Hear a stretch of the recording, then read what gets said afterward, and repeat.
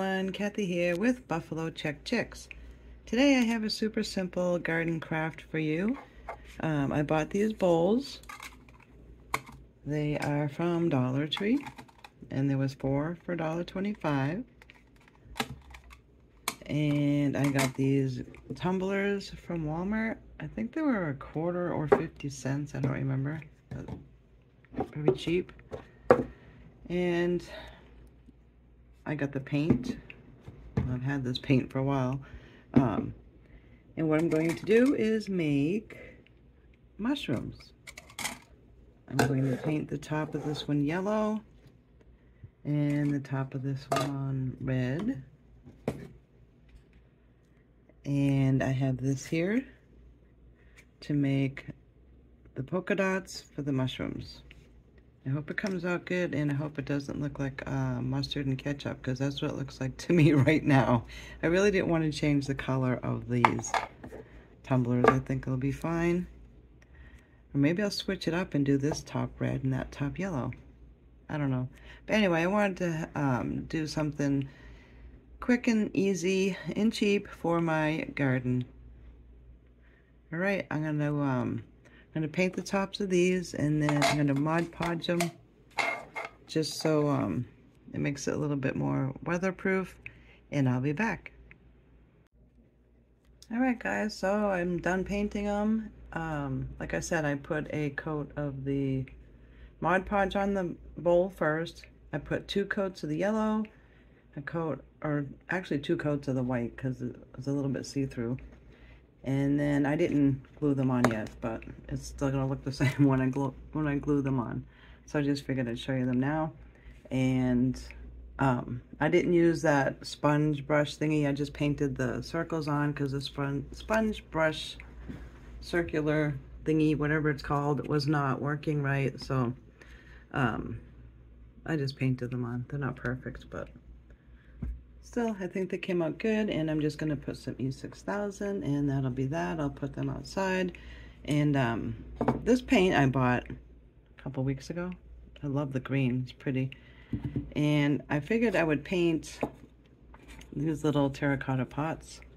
I was thinking about maybe making those mushrooms also. But I did put a coat of the Mod Podge on first. And now this is already 2 coats of that. And it keeps doing, I don't know, keeps taking the paint off for some reason. I thought the Mod Podge would help that situation, but maybe another coat would be good. And I'm not sure yet if I'm going to make those. I think they're too short. I might just make them pretty little pots and put some little plants in them for outside. All right, guys, don't mind my mess with my paint everywhere. I'm done. I decided to decorate them. I thought they were a little bit plain, and I went through my stash, and they had all these cute stickers. These are just pretty sure from Dollar Tree. So I went ahead and I put the little ladybugs in different spots here. Uh-oh, I see some paint I got on there. I'll have to take that off. So I put one on top. And I just went around and put a few here and there, and I did glue this on with E6000.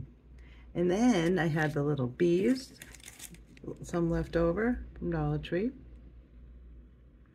And I put some bees. Boy, I got paint everywhere. Excuse me. All right, so anyway, I'll fix that too. So I decorated them, and I think they look cute. And then those other terracotta pots, I painted them. I still need to paint a little bit more.